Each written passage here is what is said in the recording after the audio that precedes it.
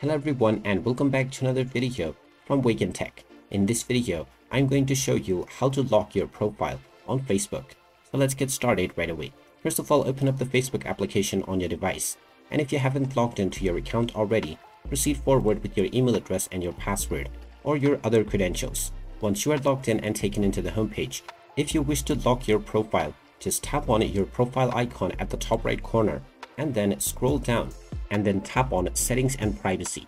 From this page, tap on Settings once again and now scroll underneath and you will see the profile locking option.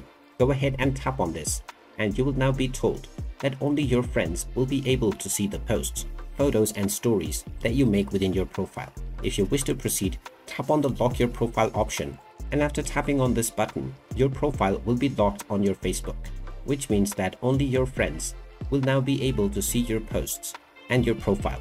If you wish to change this setting back, you can once again go back into the same menu and choose the Unlock Profile option. And there you have it. That is how easy it is to lock your Facebook profile. If you find this video helpful, make sure you hit that like button and subscribe to our channel if you haven't done so already. Also ring that notification bell to never miss another update from us. Thank you for watching and I will see you again in the next video.